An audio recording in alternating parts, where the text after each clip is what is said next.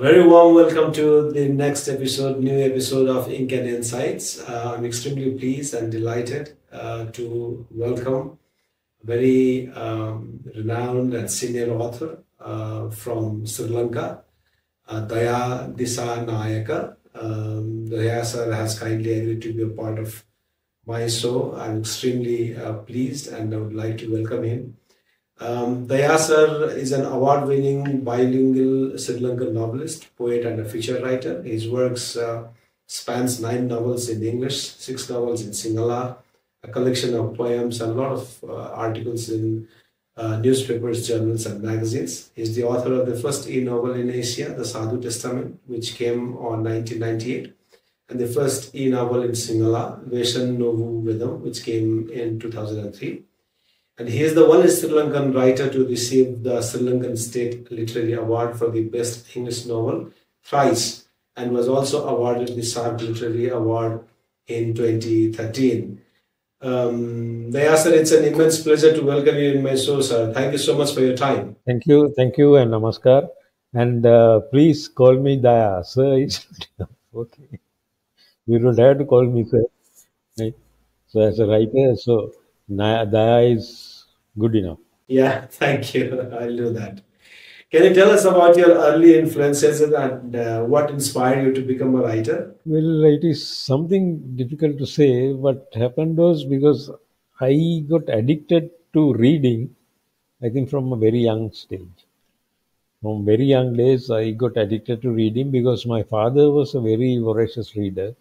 So from him, I picked up the habit, and he found me enough books even when I was a small kid. So from that, I started, and then in my school days, I studied in a Catholic school in the deep south in Galle, in Sri Lanka, Galle, and St. Aloysius College.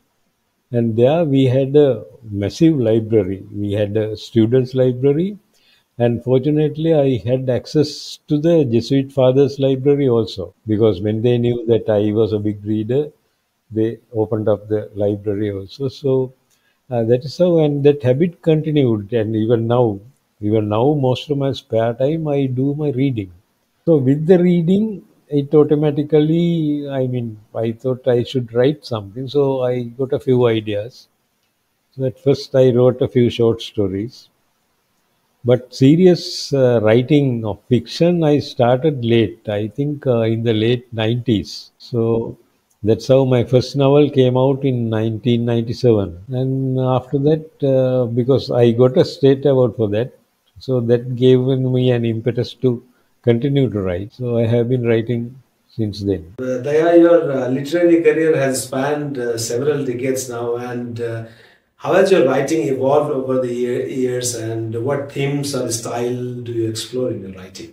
There is no specific style or even a theme, because now my first novel was a historical novel based in Sri Lanka, 5th century Sri Lanka.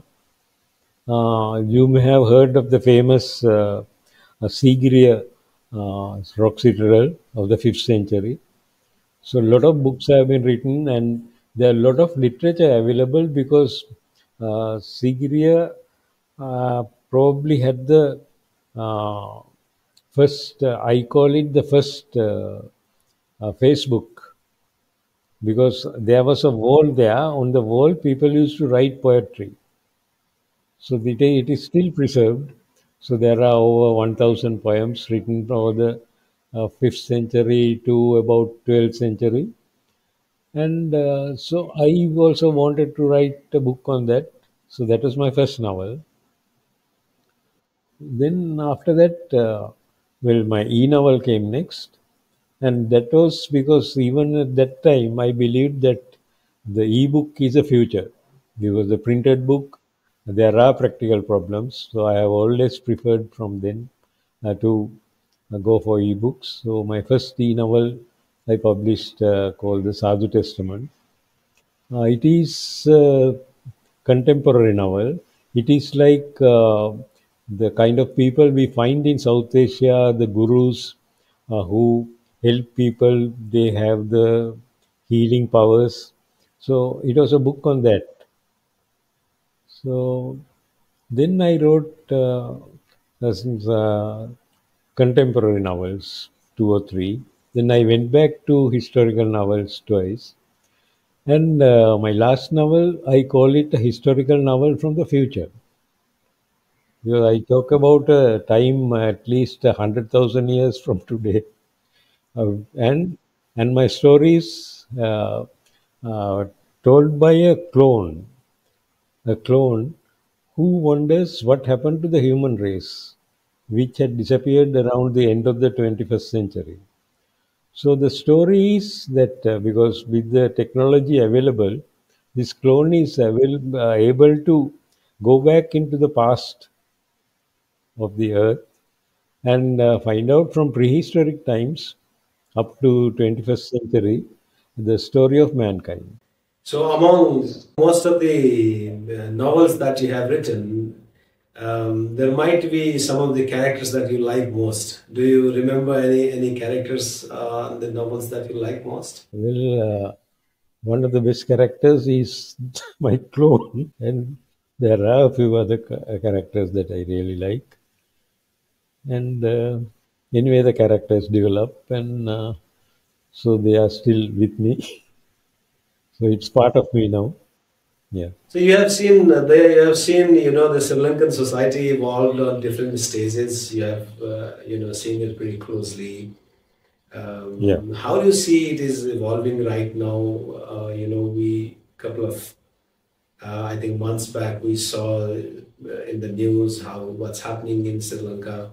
So can you please shed light on the way the Sri Lankan society is evolving right now? Well, in general, I have mentioned in number of my novels that mankind stopped evolving from the day he started walking on two legs.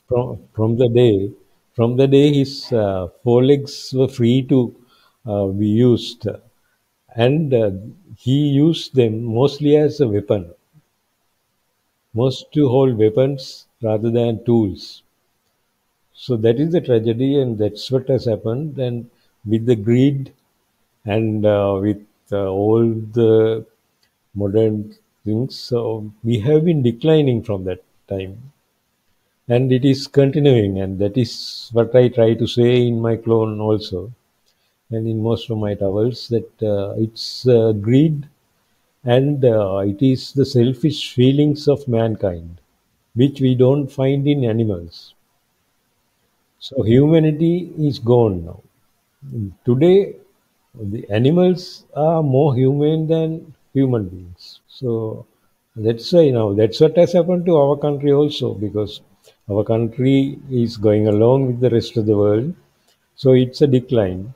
And now people are selfish, they don't consider about others. And it is not just local, it's international. That's why we have all these wars, that's why we have all these problems. And in addition to that, because of the political situations and all, our country is in a bad economic situation. And literary wise also, unfortunately, in Sri Lanka, the habit of reading has gone down. So I feel very disappointed when I visit India. So I'm sorry I have not been able to visit Nepal till now, but visit other South Asian countries. I see three people still read, but here people don't read much. And the additional issue is now the cost of printing has gone up so badly. So, and with our devaluation of our rupee, now for us, a small novel, a paperback, would cost about 2000 Sri Lankan rupees. Oh, that's too expensive. Yes, so many people can't afford, and for some reason, people are not making use of the available libraries. So reading habit has gone down. So that is discouraging us from writing anymore. So that is one problem. And do you have, can you shed some insights on your writing process? If you have any particular rituals or habits that you have that has helped you in your creative process? Nothing as such. Only thing is, I uh, I use my laptop to write, and laptop, and now of course even the phone. and a tablet, because whenever I get some idea, I will note it down, even if I am on the move, even if I am on the road or traveling. If I get an idea, I'll just note it down. And now, earlier writers, they used to note down things in a notebook or on a piece of paper, and they collect it and then they keep on writing. But we have the great advantage over the last few decades, that now we can write using technology. So then, now some of the novels, I think one novel I started with the end. I wrote the last chapter first, and then I then built up a story with that ending. So those are advantages we have now. We don't have to build a novel from the first incident to the last incident. We can add whatever we want in between, and then even after that we can cut and paste, cut and chop. So all those advantages are there. So there's no ritual or anything. You just keep on writing. And are you working on any new work now, new fiction, new novel right now? I am trying to do, actually, after my last novel, The Clone, I went into a historical study of King Ashoka. In fact, I published it in Bhubaneswar 3 years ago. I titled it Who Was Ashoka? Because my book was saying that we don't know anything about Ashoka, whether there was even a historical character called Ashoka. All we have are the inscriptions. The rest are legends. So I wrote that now I am thinking of going back to his grandfather Chandragupta and the Mayura dynasty. So I'm working on that because at the moment I am researching. I can't find any evidence that Ashoka ever used the term Mayura for himself. So most of that had been added on later. So I'm working on that. Yeah, in fact, I was about to ask you about Ashoka because it seems that there's a very strong connection of that historical character. I mean, there's a reference that he came to Nepal as well. I mean, from Odisha, and then was there any linkages with Sri Lanka as well? Yeah, definitely. I mean, the links with Ashoka is mostly with the Buddhist literature, early Buddhist literature, because Sri Lanka has, I mean, some people believe it is the longest historical record in the world. It was the book called Mahavansa. They started writing it around the uh, third or fourth century, and it has continued. And that is where the first mention is that Buddhism was brought to Sri Lanka by the son and daughter of King Ashoka. So that's a very strong connection between Sri Lanka and King Ashoka and India. And Orissa has a very close link that way, because the most sacred Buddhist object in Sri Lanka today is the tooth relic. And the legend is that it was brought here from Kalinga. Kalinga Desha is Orissa. So, and Buddha's hair relic had been enshrined, or the legend says that it was enshrined during the lifetime of Buddha by two traders who also happened to come from Kalinga Desha, this Ashoka and Balduka. So the connections are there so much. Yeah, and yeah, on that note, I was also thinking, there's a lot of ties that sort of bring us as countries together in South Asia. What's your thought on that? Yeah, yes, because now Nepal and Sri Lanka now immediately, when people in Sri Lanka, especially the Buddhists, when they think of Nepal, they think of as the place of birth of Lord Buddha. So that's the immediate connection they have. And then I have many friends in Nepal, mostly writers and poets and all. But we get along with them so well. And if you, I don't know whether you have visited Sri Lanka, if you come here, you will feel quite at home. Though we don't have the cold climate here, we don't have such high mountains, but we have a climate where you will be very comfortable. Our food habits are familiar. So it's the same. That's why people visit India a lot, and most of them visit Nepal. But I don't know. Very few people would be visiting Kathmandu because from the Buddhist circuit in India, they go to Nepal, go to Lumbini, and they come back. But now there are students in Kathmandu from Sri Lanka because our universities are congested. So people who could afford it, now they are moving out to other countries for their higher studies. And in Kathmandu also there are Sri Lankan students who are doing their first degree and also even postgraduate studies. And there are Buddhist monks from Nepal who are studying at the Buddhist and Pali University in Sri Lanka. So we have so many connections. So, can you also talk about some of the upcoming, as you rightly pointed out at that point of time, that you are working on the father of King Ashoka right now? That's the new book that you are currently working on, and what can readers expect from your future literary works? Well, I have an idea of writing a couple of sequels to my earlier novels. So that is still even my first novel, which I mentioned about Sigiriya. So I end it with a question mark whether the story about the king who is supposed to have built the Sigiriya fortress and rock citadel, whether he, because the history and legend is that he killed his father and he took over the kingdom and all, but there are other versions which don't say that. So I have been talking about that. So my next novel is my first novel is the because so many people even now visit Sigiriya. So my story is told by a young Buddhist monk who visits from the deep south to Sigiriya and what he sees here and hears there. So my next novel, which I have started but only just a few chapters, this monk, he when he grows up, he goes to India and he studies at Nalanda and Addis, other Buddhist institute of education in India.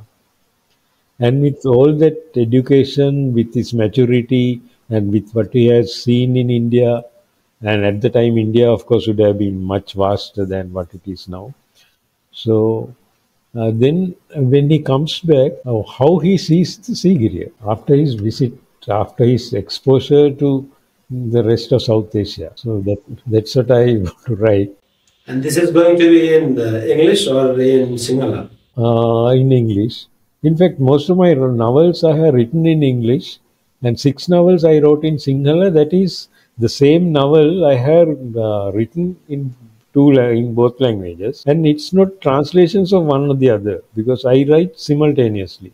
The novels that I have written in Sinhala, I had started along with the English novel and I have written them together simultaneously. So, in fact, the novels that I wrote only in English, now I find it difficult to write it in Sinhala. And you write simultaneously on Sinhala and English, but on two different novels, right? On No, on the same novel. On the same novel.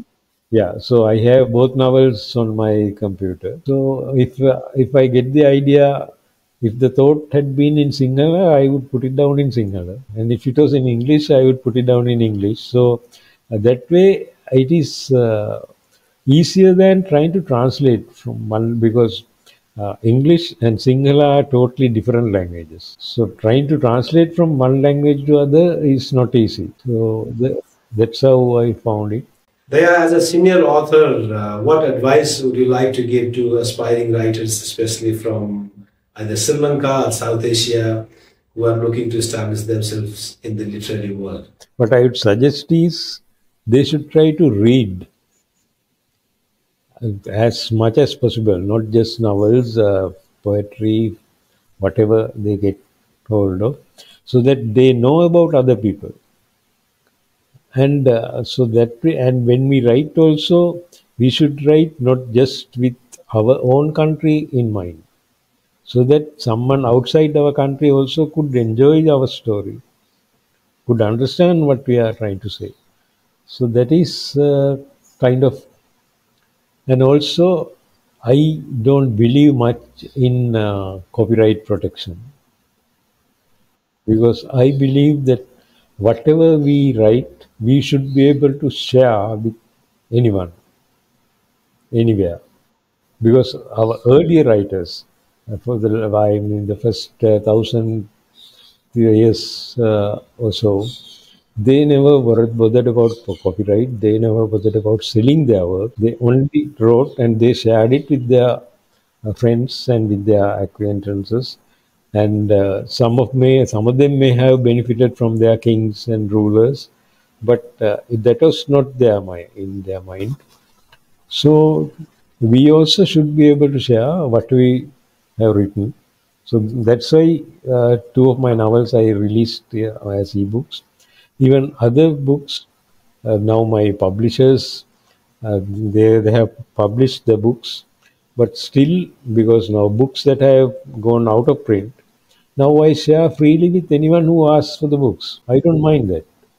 And if anyone wants to translate it into some other language, I have no restrictions as long as they don't distort what I have written. Even acknowledgement is not that, because now Kalidasa would never have restricted anybody from copying it or translating it. So we should also be like that. And also, uh, now some of my novels, though they are not readily available in India, uh, people have read them, and four novels have been published, reprinted in Bhubaneswar by this Darasri Radha Trust recently, because I wanted my Indian readers to access the books easily than from here, because sending books from here would be more expensive.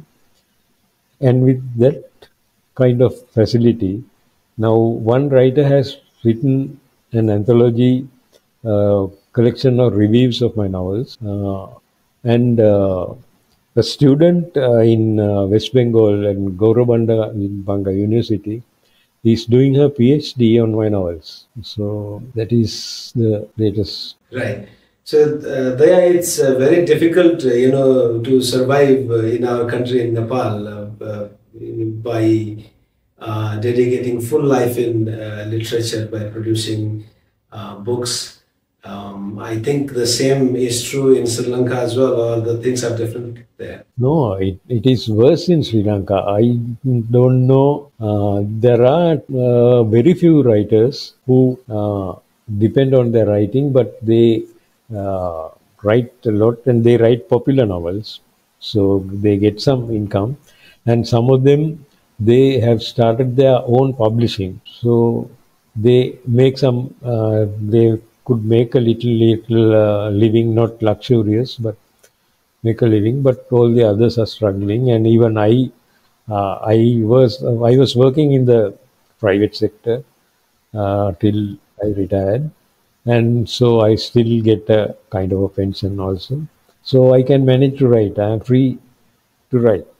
So not everybody would be able to do that, and most of the writers are employed in other areas, so they have their income for them to survive, and they write because, as one of our archaeologists said about the Sigriya poetry, because they have the itch to scribble or to write. That is what's happening. So, with the rise of technology and the time that we are living in right now, our life is kind of, occupied by the machine largely. In such a context, do you see the influence of literature in the larger society is still going to be same, or how do you see the future of literature unfolding? Well, the future of what I see is that now the literature is readily available, freely available anywhere on earth. So that is one big advantage. So anyone who wants to read has the opportunity to read anything from anywhere. And that also gives the opportunity for others to be encouraged to write, because now one of the major restrictions in our part of the world, especially, was to get their work published. But now they don't have to wait for a publisher; they can publish their own work. And now in the future, probably we may not be able to read and write because we can depend totally on technology. And that's why there are predictions that people will become illiterate in a few decades' time because they don't have to read or write. They can listen and they can read, they can hear, and they can read, they can speak, right? So those advantages are there in a way, and also it creates new forms of literature. Now, I think an Indian writer did it first, where the number of people contribute to do one story. We write something online, so we are online with a group. So somebody else will add something into the story, so that kind of living stories are evolving now. So that is a fantastic thing, and if we can work on that, then probably people from different countries could join and create stories. So those are advantages that I see with the technology. So we have seen, there's very less exchange that's taking place between the writers or authors at the South Asian level. There are some programs. It used to be quite a good exchange in the past, but do you feel that that has decreased, or is there a space to have that kind of platform again? No, it has decreased very badly because the one very strong forum we had was this FOSWAL, that is Foundation of SARC Writers and Literature, which was founded by Ajit Kaur in Delhi. She took the initiative first by trying to get the Pakistani writers and Indian writers together. That was the first step. After that, she extended it to all the other SAARC countries, and they were supported by the Indian government, the ICCR, and also the SAARC Secretariat also assisted her. But then after SAARC started their SAARC Cultural Center, the funding for Foswal dried up. So she is still trying to do something, but now with age and all that, it's not functioning as it used to be. So those days, all the SAARC countries, we used to meet twice in India for literary festivals, and once we had it in Bangladesh also.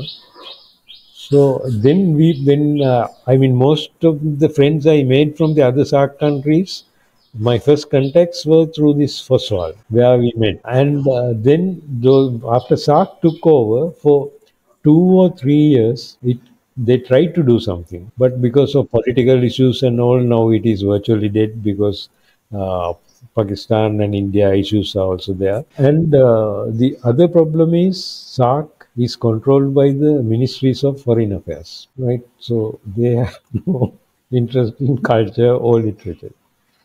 So that's why it's not working.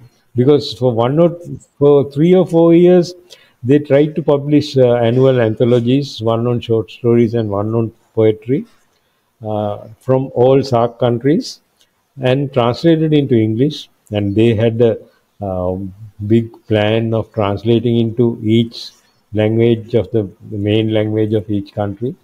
So it didn't work out. Now, of course, with technology, now at least we have this kind of advantage, and we have this online conferences. So that is one thing. Now, for example, Sri Lanka has not had any SAARC or international conference for the last 3 or 4 years, I think. Right? So now our writers don't get an opportunity to meet writers from other countries, and so our literature doesn't go across. So it is very sad, but we need. I think what you are doing is great. You are putting writers together from around the world. So whatever support I can give you, you can count on me. Thank you so much. That's a huge encouragement. I mean, the whole purpose of this platform is also to bring in South Asian and then, thought leaders from across the globe. So I'm trying my best. And honestly, it was lovely to hear all the experiences of yours, Daya. And I'd like to thank you once again for your time.